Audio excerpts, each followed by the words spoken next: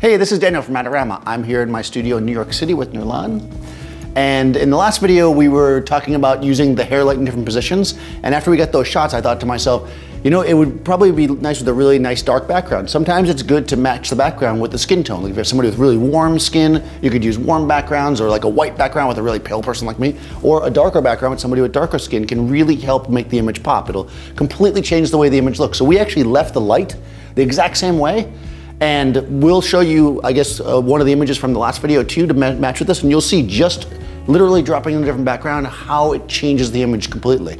So I'm gonna shoot something like this, and we'll see kind of how it works out, but then I also want to do something a little bit more dramatic. So first we're starting off, just in case you didn't see the other video, we've got a large 6-foot scrim gym here, so a big open wash of light coming from one direction. A reflector over here, which is just a foam core board. And then I've got a Profoto 1x3 strip bank in the back with a grid on it. That's giving us that nice hair separation light, which is super important here because if we only had our key light, which might have looked good in the first setup, with the black background, we're gonna lose all detail on that side of her. So we definitely want to, actually I'm gonna turn that off and we'll take one like that so we can see what that looks like. Boom. All right, so now this is just with the key light.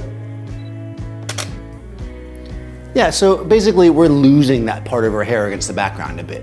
I mean, I'm getting a little bit of light back there, but it's definitely not ideal. Just by throwing on this backlight, which is again the strip box in the back, so I'm gonna go B, turn that guy on. We're gonna be able to have nice separation back there and really add some drama. It's gonna give shape to that side of the face. We'll shoot a few like this. Good, good. Good. Nice. So it gives nice contrast. Nice contrast, nice skin tone, everything looks really pretty like this, but I kind of want to mess around a little bit. I like the idea of using that strong backlight as essentially my key. So I'm gonna come in here and I can do it all right from the camera actually. I'm gonna switch to my A, which is this guy, and I'm gonna turn this way down, like 3 stops underexposed, we'll say. And then I'm gonna take my B light, which is the hair light, and I'm just gonna turn it up a smidge because that's gonna be my key light. And we'll have you shoot slightly this way with your face. Good, let's see what that looks like.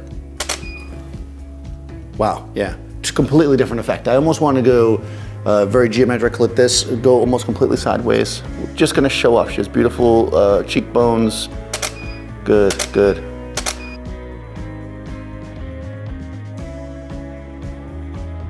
So really just switching the power of the light, essentially making the backlight our key and making the key light our fill or kind of light here, completely changes the scene.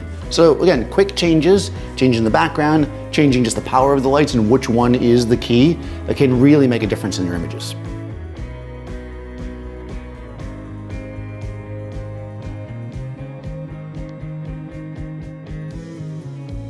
Thanks for watching. Be sure to subscribe to our YouTube channel and I'll see you next time on set.